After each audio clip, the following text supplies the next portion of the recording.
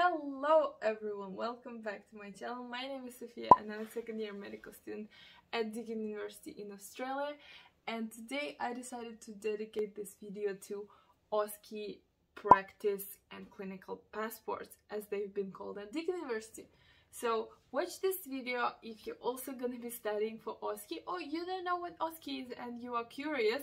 I'm going to be talking to you what OSCE is, what it involves, what are the hurdles in my medical school, and how am I gonna prepare for that. So if it's something you're interested in, stay tuned and I will cover all of that in detail. So yeah, first and foremost, what is OSCE? Well, OSCE stands for clinical examinations.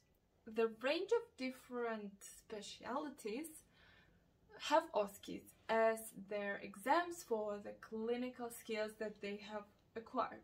For example, nurses can have OSCEs, dentists can have OSCEs, and medical students, like me, will have OSCEs in the end of the year. So Deakin University, in which I currently study, they have OSCEs at the end of the second year. Why? Because first and second years of Deakin Medical School are preclinical years. So you're not yet in the hospital, and before you go into the hospital in third and fourth year, you are gonna have OSCEs, but just once a year in the end of second year. So currently I am very close to that time. Our OSCEs are going to be in September, October and November. So this video will cover what is actually included and how to prepare for them. However, there is one important update about OSCEs this year. This year, because of the whole coronavirus and everything that's going on in the world, in Australia, they have been renamed to clinical passports, which is basically you have to pass 8 hurdle examinations, which are assessing your clinical skills. So for us, it will be the follows. So I'm literally reading from our assessment guide, which says the aim of clinical practice passport is to assess the essential clinical domains of performing a clinical interview, examination skills, interpretation of findings and results, and procedural skills. And they are associated with all the content we've been through for the past 2 years. So first we're gonna have the history and examination task. Focus on written documentation and verbal presentation of the findings. It will involve an interview of the patient, where we'll have to document the findings and submit the written documentation within an hour of interview.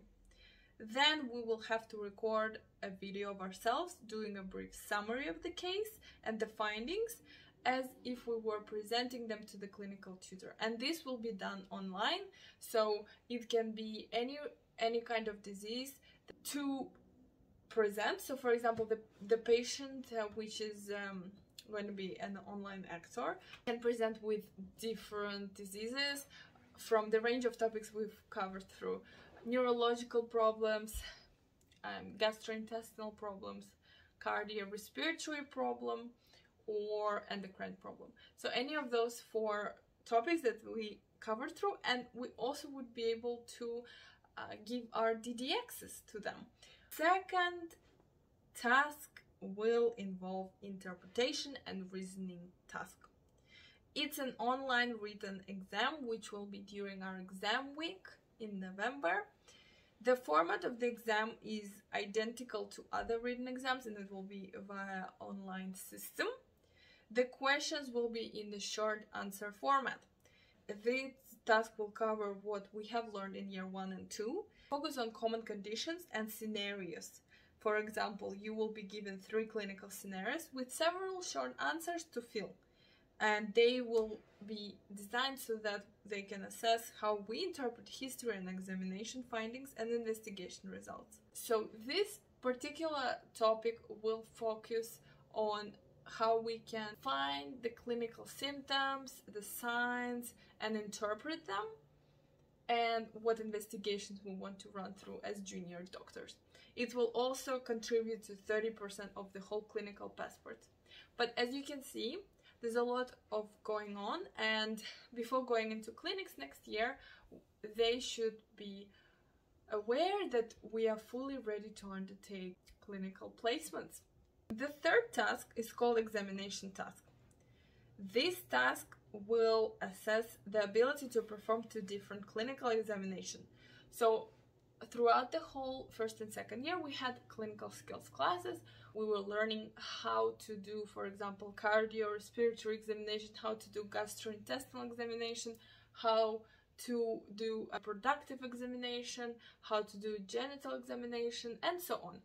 So this specific examination task, we will have to perform 2 examinations on the patient. They will assess us while we are undertaking it, and with a simulated patient or a peer. So it can be either a patient or a peer, and the assessor will be examining the ability to conduct a structured and efficient examination, including demonstration of effective, sensitive, and respectful communication skills. So it's not only your examination skills, but it's also your communication skills with the patient, how comfortable you feel with the patient, and whether you get nervous or stressed or whatnot. This examination will contribute to the 10% and will combine a total of 20% of the clinical practice, because there are 2 of them. Also note, you do have to pass 8 of those clinical passports because they're hurdles, and if you don't pass, I'm pretty sure you will have to resit them. Finally, the 4th task, procedural task. The procedural task will assess the ability to demonstrate the procedural skills that we have been taught in the 2 previous years. For example, it can be a cannulation or a venipuncture, or it can be a suturing, you know. Any of those procedural skills will be assessed, and this will contribute 10% to the total of clinical practice passport. So that was all about what's actually been asked of us in the end of this year. And now I'm going to be talking to you how to prepare, what books I'm going to be using, what study methods, and which techniques in order not to fail OSCE or clinical passports. So how am I actually going to prepare for that? Well, there are 3 ways I'm going to prepare for my OSCE or clinical practice exam. First of all is form study groups. Medicine is all about teamwork. No ever one doctor does it alone on its own. It's usually the combined knowledge of each other. So what my best method of studying is to form study groups with your study buddies and gather up every week or two to practice those clinical skills on each other. Due to lockdown right now, this is currently not possible, but I'm sure closer to the end of year it will be available, and I'm strongly recommending you to do that. So far we have been doing the online history practice via Zoom, which was organized by our university group. So that was very helpful. We basically jump on Zoom for an hour, and one student is a patient and another student is a doctor, and then we switch, and then we take a random history of that person. For example, yeah, I can present with shortness of breath, and then the person has to ask everything else and do a full history with a summary. That makes sense. Secondly, there are great YouTube videos which help with examinations. I will link them below, but the first one is a YouTube channel, Geeky Medics. They also have a website, which I find amazing. They have a range of different examinations, from cardiac to, genitourinary. So you can find those videos easily. They are free, available on YouTube.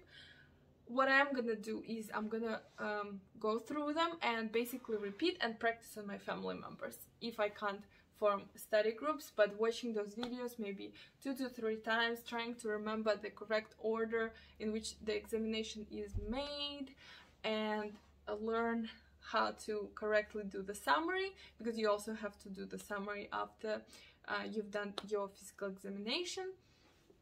Third thing that is very, very helpful is the textbooks, obviously, because textbooks have a huge list of OSCE findings and OSCE knowledge that medical students need to know.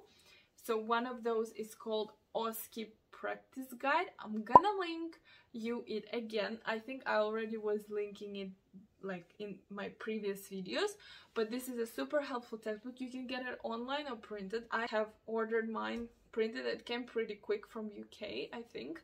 So for me it was a lifesaver because I can quickly open it up and, you know, all my cardiac examination is there and I can just read through it. I don't need to watch the whole video. And for me that was a lifesaver, and I am going to be reading those more before the exams and trying to memorize them and make sure I use my stethoscope correctly. So basically this concludes the whole video. The aim of this video was to tell you what is included in my OSCE or clinical practice this year and how I'm gonna prepare for that. Hope that was useful for you, and make sure you subscribe and like this video, and I will see you in the next video soon on my channel.